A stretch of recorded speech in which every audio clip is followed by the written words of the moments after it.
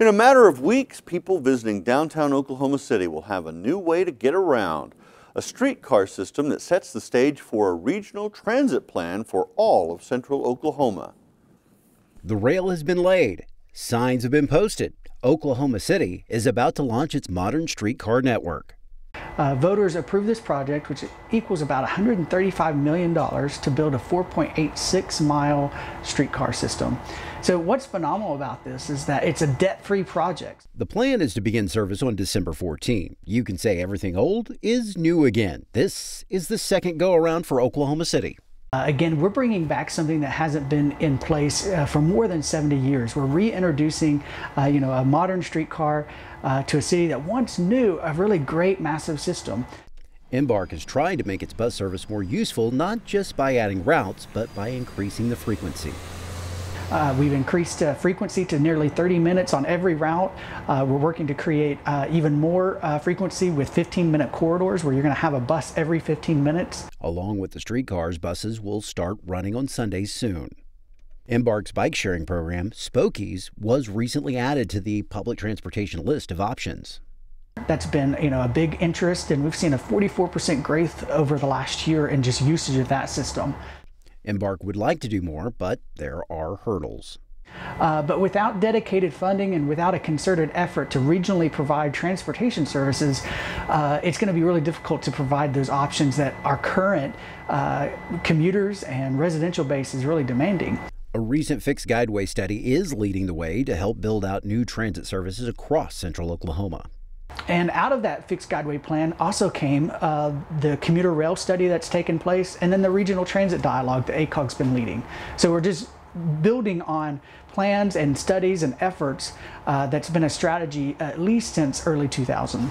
The Association of Central Oklahoma Governments has been working for more than a decade to bring communities together for a regional transit plan. One of the issues we have in central Oklahoma is obviously we have some congestion from time to time on our interstate system, on our local streets. And one of the things we really need to do is to try and find other ways of moving around, options or other opportunities for people and choices. ACOG is working with 6 cities to create the Regional Transit Authority. Edmond, Oklahoma City, Moore, Norman, Del City, and Midwest City. And we've been visiting with them over the last many years, but over the last 6 months or so extensively to try and create the actual RTA. So far, 5 cities have signed onto the plan, with the 6th expected to make a decision in the coming weeks. The next thing we have to do is do a more detailed study of our train system, and from the standpoint of right-of-way. We're going to have to get right-of-way in order to run trains from Edmond downtown to Oklahoma City through to Norman, and also a streetcar system from downtown Oklahoma City out towards Midwest City and Tinker Air Force Base. It will take an agreement between the participating cities to reach the goal of forming a regional transit authority.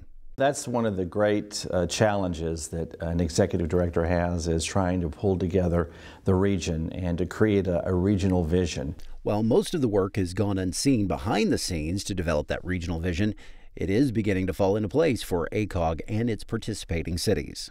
Being patient and methodical. I mean, it's taken, 13 years to get to this stage in the process, but it takes a lot of work and effort, and it starts to pay off.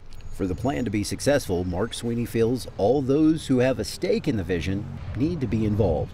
You have to get the input from the citizens, the elected officials, all of the players that are involved in the process. Additionally, ACOG will need to assess the costs and possible ridership for the system. Then the organization will work with the member cities to fund the project. Sales tax is the way that this system can operate. That's the way the state legislator has given us a chance to do this. So we'll have to have a sales tax vote in those 6 cities in the future. John Sharp says that could be 2 to 5 years before voters will be asked to make a decision. Planning for a regional transit system now could avoid future traffic and air quality headaches as central Oklahoma continues to grow.